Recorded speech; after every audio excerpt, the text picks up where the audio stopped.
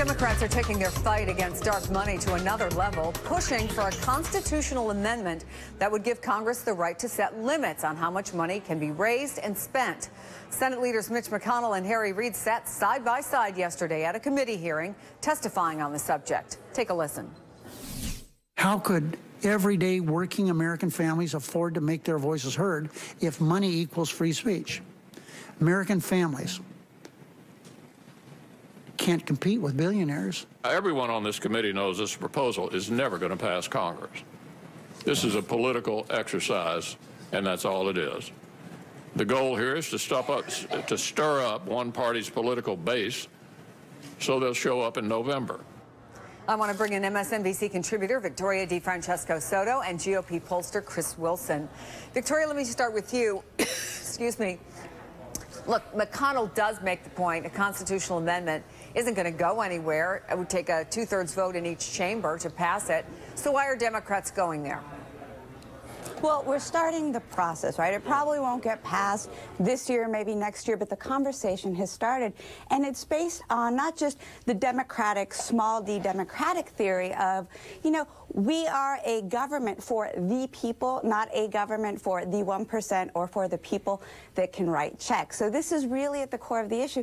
And also, Chris, the logistical argument of it. We spend so much time raising money that we're not spending time governing or legislating. President Obama went to 221 fundraisers in the 2012 cycle. He should have been using that time legislating, governing. So again, a lot of problems that we're starting to attack.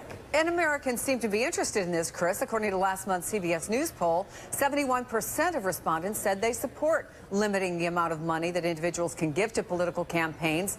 Only 25% they should give as much as they like. And according to the Center for Responsive Politics, outside spending in the 2014 election cycle has already passed the $100 million marks. So do Democrats have a point? Something needs to get done on this. Well, the point is this is governed by the Constitution. It's as if Harry Reid and the Democrats want to focus on the most ridiculous political issue they can find. We've got an economy that's still failing, negative growth in the first quarter, and they want to practice well, they would say, is it ridiculous to want people to have an equal voice no matter how much money you have? It's dog whistle politics of the worst kind. I mean, you've got all the next week they may want to have committee hearings on banning the Tea Party.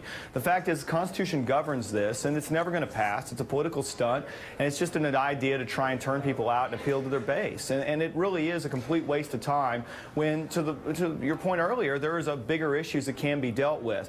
And in any way, if you want to cite polling, there's all kinds of American support for banning flag burning is over almost 90% in a lot of polls, yet it is still governed by the Constitution. And you can't go change the Constitution because you don't like religion, because you don't like a certain activity of political speech, or because you don't like the way in which political speech is delivered.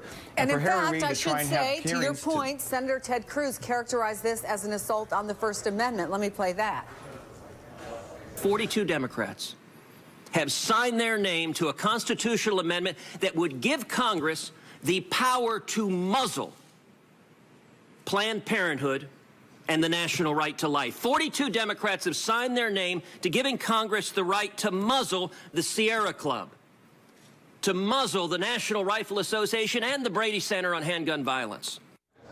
So he makes that argument, and Victoria, there's also an argument about it. The American people look at this stuff and say, you know what? What about jobs? What about the economy? Is there a risk in Democrats in pursuing this? I don't think there is, Chris, and this is going back to the polls that you cited, and it's about the majority of the people who can't cut these big checks, who can't cut these unlimited amounts of funding to give to elected officials, and they want their voices heard. Everybody wants their voice heard. That's what's so great about living in America.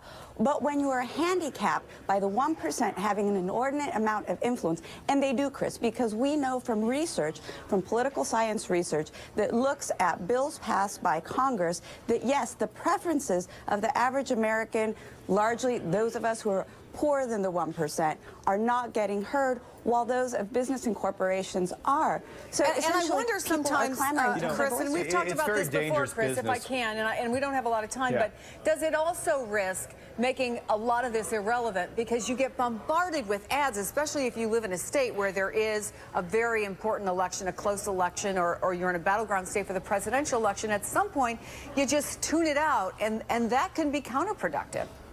Well, studies don't show that, first of all. And I think your point is fair in terms of people tuning things out, but that's not what occurs. I think more communication is a good thing.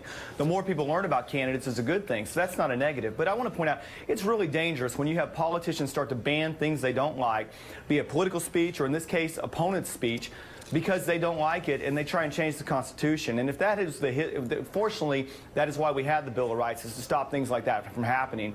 And I think any more they would be right to, it is wrong to ban a certain religion because you may disagree with it, because a minority of the people believe in it. It's equally wrong to ban a certain type of political speech because a majority may be against it. Chris Wilson, Victoria DeFrancesco Soto, we are out of time. To be continued. Thank you both. Thank you. Checking the news feed this morning.